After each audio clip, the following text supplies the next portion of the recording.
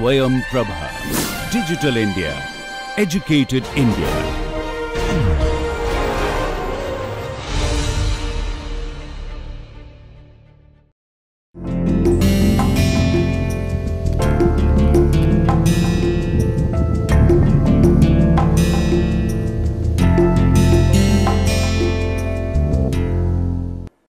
Hello everyone, we will start our 10th lecture.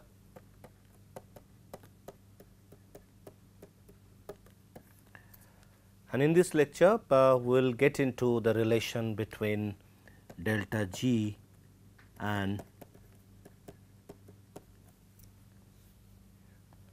equilibrium constant. And then our complete picture on this electrochemical behavior of corrosion would be clear. So, we already know delta G equal to minus NFE.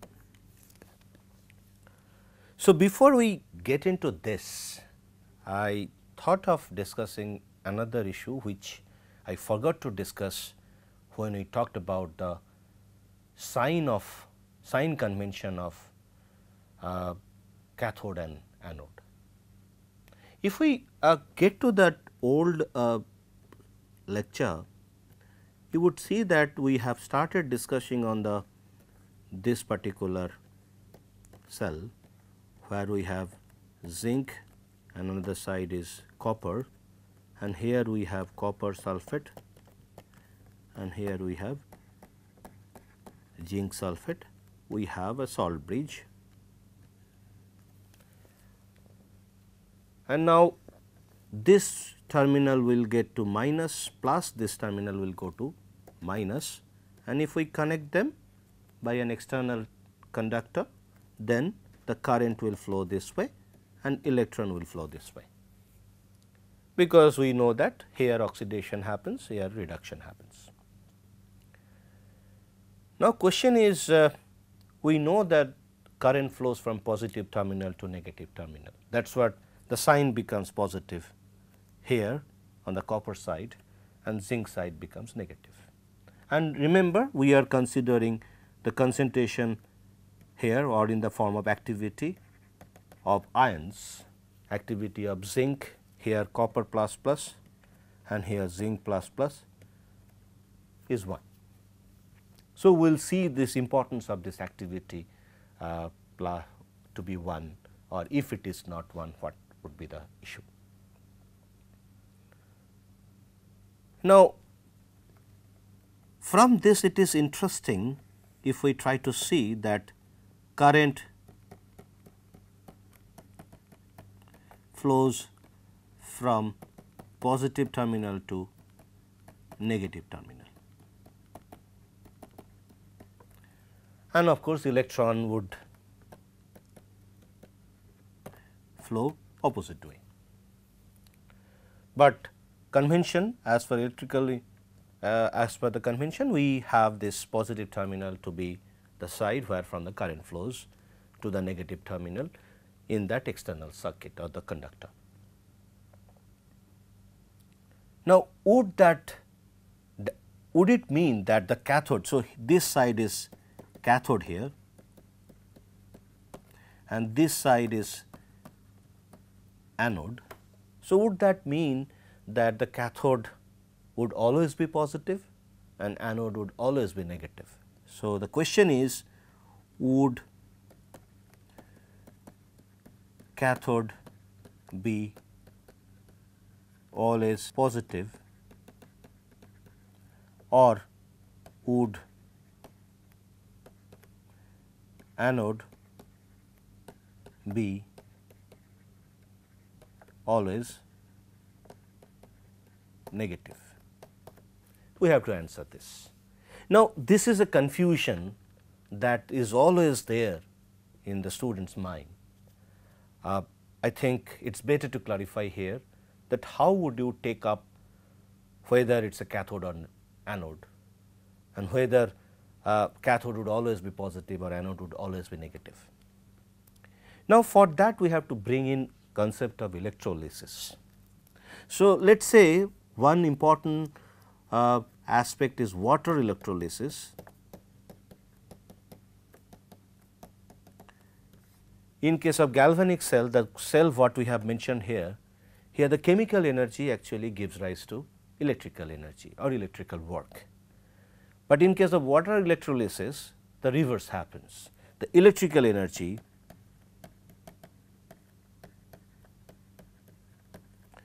gives rise to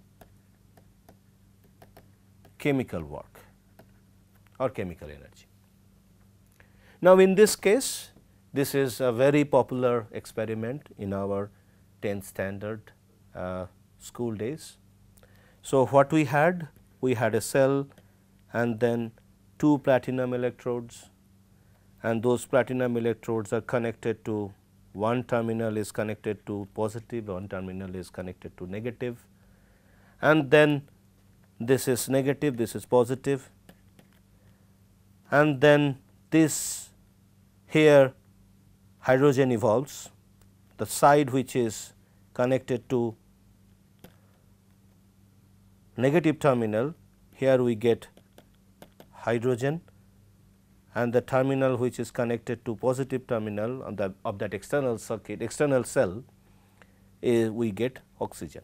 So, that way, so H2O gives rise to O2 and H2. So, if we balance it, this would be the balance, and this goes into positive terminal and this goes to negative terminal. So, from this concept, I should see that the cathode should be the positive terminal, but actually the cathode is here, this is cathode and this is anode here. Why? Why is this different? So, that means the terminal, the sign has changed for cathode and anode. So, that means it is not same. In case of cathode, we see that it is a negative terminal. Why? Because as per this convention, current flows from positive to negative terminal. So, here current flows this way. So, the current is flowing from positive to negative terminal. Now, so this current flow is this way. So, the current is flowing positive to negative terminal, with the convention wise this convention is meeting.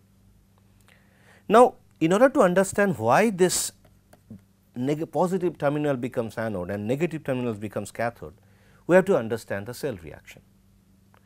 And whenever we have water system, this water is very important, because now I am trying to say the 4 reactions that could be possible in water, provided there are dissolved oxygens. So, those 4 reactions, let me point out: H plus 2E equal to H2, second is H2O plus 2E equal to H2 plus OH minus 2OH minus. Third, this is not considering any oxygen, dissolved oxygen, but if we have dissolved oxygen, so oxygen plus 4H plus 4E equal to 2H2O, 4 oxygen plus 2H2O plus 4E equal to 4 OH minus. So, these are 4 major reactions that are possible in water system, and these are important when with regard to the corrosion of metals. We will see later on that these reactions are extremely important. Now, if we see that this and this, these two reactions, these 2 reactions, it involves hydrogen ions. So, they are possible when pH is less than 7. So, that means acidic. Now, if I see these 2, these two are possible since there are no hydrogen ions involved in this particular reaction. So, rather we have a generation of OH minus ion, and these two reactions are possible when pH is equal to or greater than 7. So, neutral or basic medium. These two reactions are possible. Now, we can have two sets of reactions, those are possible in case of electrolysis of water. One set is H plus E equal to H2, and then we can have another reaction. So, this is the cathodic reaction.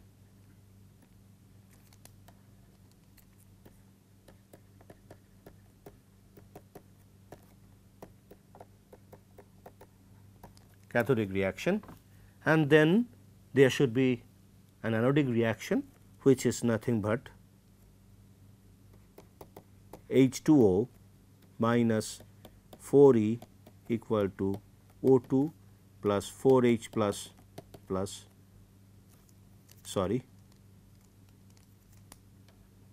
this. You see that this is balanced, yes. So, what I have done, this particular reaction, if we see this particular reaction, I have written in the form of oxidation mode, because this is oxidation or it is anodic. We can also say that or reduction, and this is oxidation. Now, if I multiply this top equation by 2, so it becomes 4, this is also 4, this is 2. So, if we add them, then it would become 4H plus 2H2O minus 4E. So, 4E this would get cancelled, equal to 2H2 plus O2 plus 4H plus. So, these two gets cancelled. So, finally, we get 2H2O, 2H2 plus O2. So, this is another, this is the same one as we have mentioned here. So, we can also have the same reaction derived from other two reactions that are possible in water system. So, that means we can consider this one and this one, and then also we can have the same reaction products. But interestingly, now you see this is the cathodic reaction, and cathodic reaction always happens on cathode.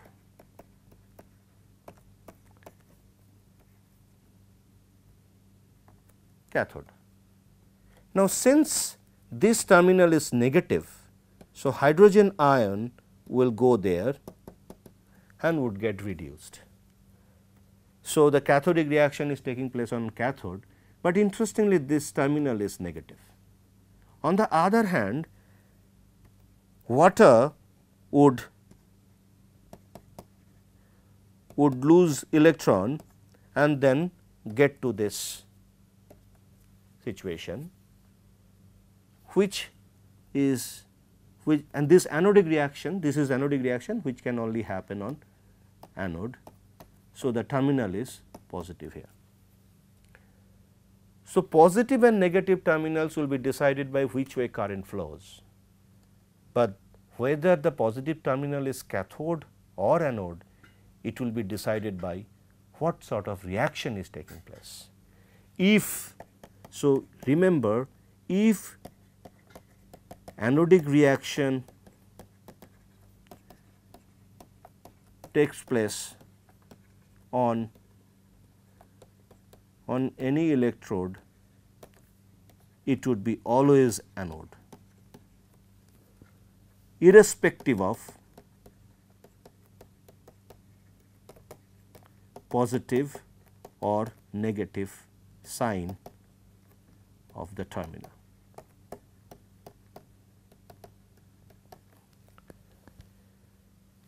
Whenever we talk about anodic reaction, definitely we can also talk about oxidation reaction. Now, if cathodic reaction takes place on any electrode, that will be considered as cathode.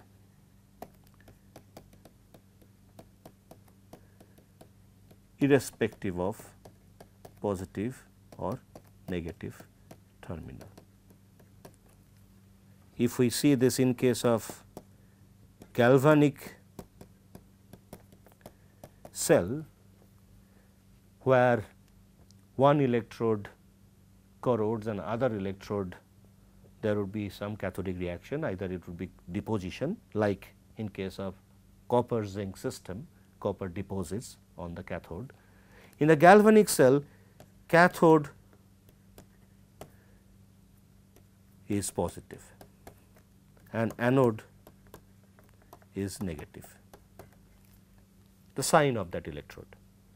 And in case of electrolysis,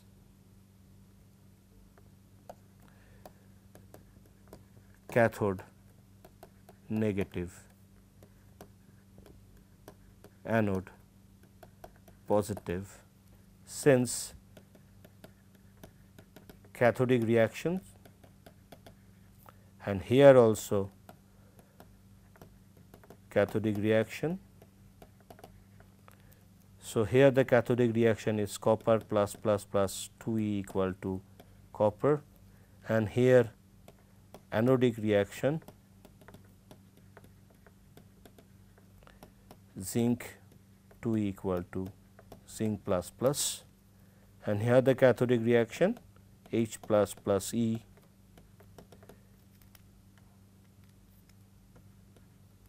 H2, and anodic reaction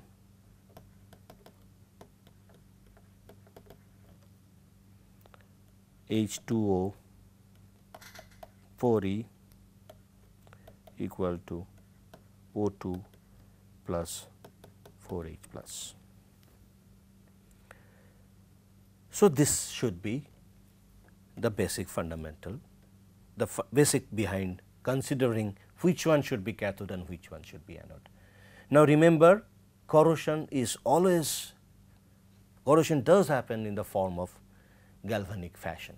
So, that means the part which is corroding, which will always be anode, and the part which is not corroding, where cathodic reaction is taking place, that would be always cathode, and the negative terminal in case of corrosion would always be anode. So, that should be remembered, but in case of let us say kind of industrial practice, what we have is basically the coating, let us say electrodeposition. There definitely the part which is to be coated is to be made cathode, there the terminal sign should be negative, because then the deposition should happen by taking electrons by the positively charged ions. So, once we know this convention, that now we should not have any problem with this convention, that which one should be anode and which one should be cathode. Not the sign part is important, is the reaction part that is important. Now, let us get to the concept what we have been talking about is the relation between delta G Kp. In order to do that, let us take a basic relation, any chemical reaction, let us say A plus B equal to C plus D. And now, let us say number of B atom, A atom, this is the number of molecules that are involved in this reaction. Now, if this system reaches equilibrium, let us say it does not reach equilibrium. In the beginning, I do not know whether it has reached equilibrium or not. Now, for this reaction, if it is happening at a particular temperature and pressure, and if these are condensed system, okay, so those condensed system, initially we will talk about condensed system, and then we will see what happens if we have a kind of gaseous system. There the situation would be little different, but in case of condensed system, we start looking at free energy change for this reaction. And if we see that the free energy change in this direction, if we consider, then the free energy change would be mu of C plus mu of D minus A mu A minus B mu B.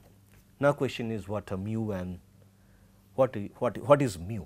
Mu is nothing but, this is written in the form of N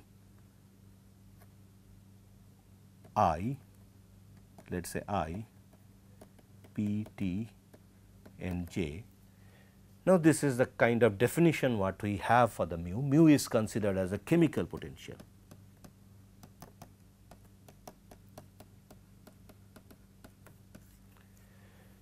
Now, as we know that if there is no composition change, then we can define any thermodynamic system, rather we can define a state of a thermodynamic system by 3 parameters and 2 independent parameters. So, if we have pressure, temperature and volume, and let us say the composition is fixed,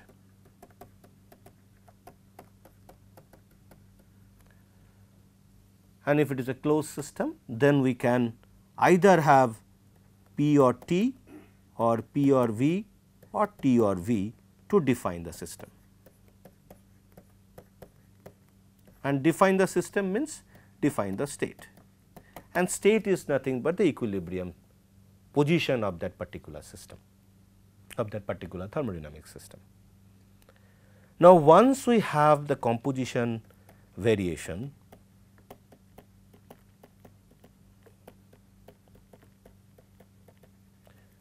then we have to introduce one more parameter to define the state of the system, and that parameter is defined in the form of chemical potential.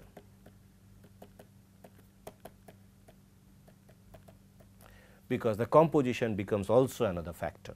So, when we have, so that means when we have a system like P, T, V and composition,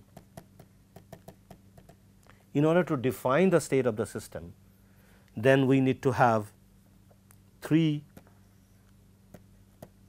out of 4 to define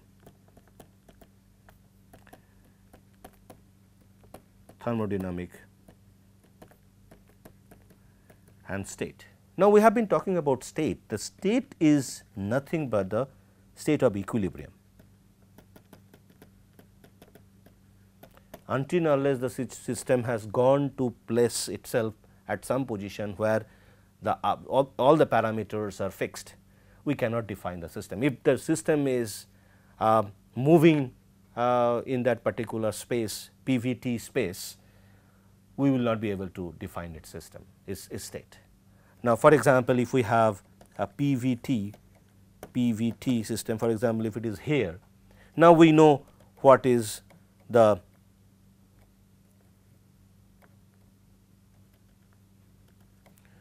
temperature of this particular point. So, this is basically a 3-dimensional situation where I need to find out the position of that coordinate of that particular space. This is P1, V1, T1.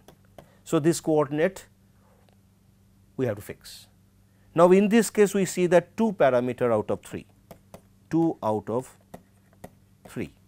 Since we have equation of state in case of ideal system, for example, ideal system, we have equation of state as PV equal to RT. So, now if we fix P, if we fix V, so T is automatically fixed because this relation has to maintain. So, now that means my state is fixed. Now, in this case 3 out of 4 we have to fix, then the last one is automatically fixed by equation of state. So, what is that equation of state? We have to find out. Okay. So, if we try to see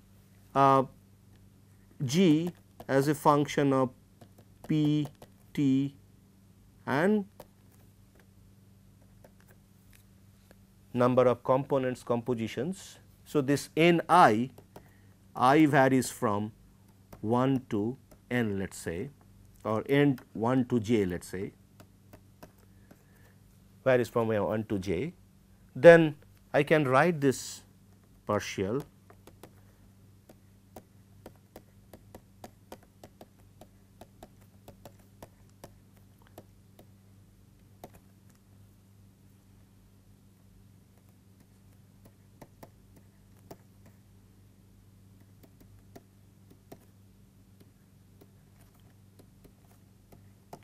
I can write this equation N1 P T N2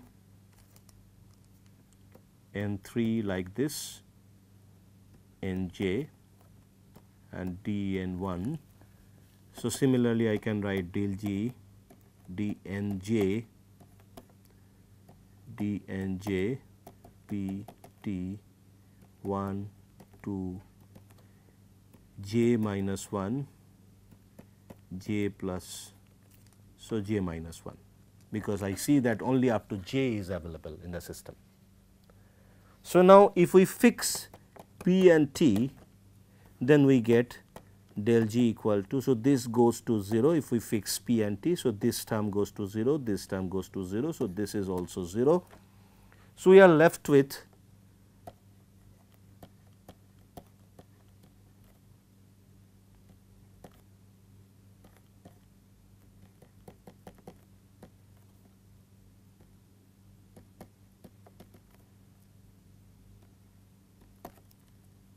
so ith 1 is missing.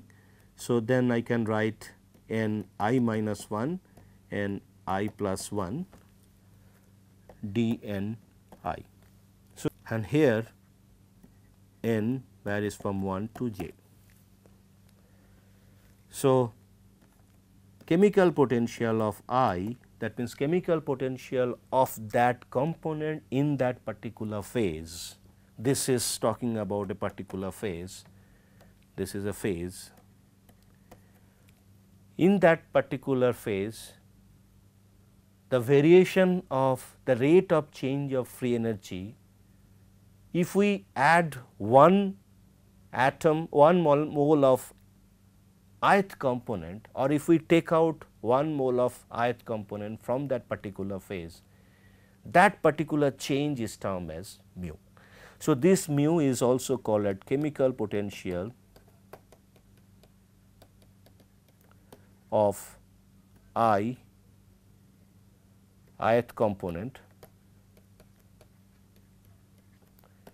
in that phase. So, this is defined as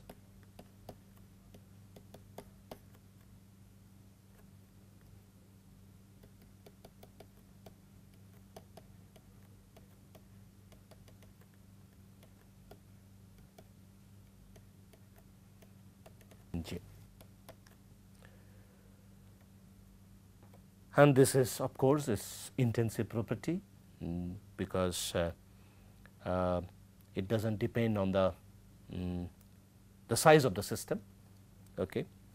So, now getting back to this particular relation. So, any reaction we can have reaction like what we mentioned here, So, we can write the free energy change as the product, chemical potential of product minus chemical potential of reactant. So, this is we can write. Now, from that also we can convert this into the standard value. because chemical potential also can be written as RT ln activity of that component. Now, here I am putting activity because we are seeing that this is a condensed system. We have said that it is a condensed system, but if it is a gas, then the situation would be little different. We will come in our next lecture, but for the time being we will stop by saying this particular equation, that this equation will be put up in this equation, and then subsequently we will progress and then see the relation between free energy and equilibrium constant. So, let us stop here, we will continue in our next lecture. Thank you.